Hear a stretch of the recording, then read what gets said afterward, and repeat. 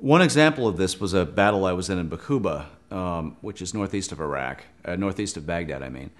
And when I got there, the insurgents took over the town, probably about 2 days or so after I got to Bakuba. So that morning I went in with an armored platoon that were there to retake their part of the city.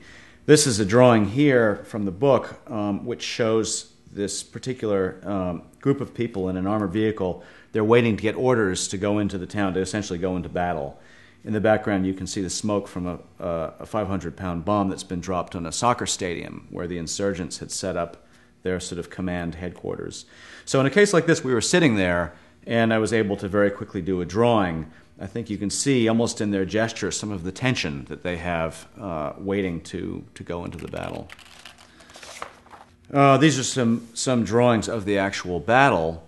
But in this case, there was no way I could draw while it was going on. It was sort of way too much noise, way too much vibration. I was pretty much just staying below and trying to stay out of trouble. But these were based on photographs that I took. Here you can see the firing just starting up as the platoon is moving into the city. These are the people who were in my particular vehicle who were firing at the insurgents, who were in turn firing at them.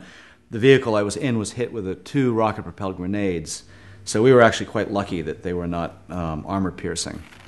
You can see in this next drawing, this is the platoon sergeant he was actually knocked out from the concussion of the grenade.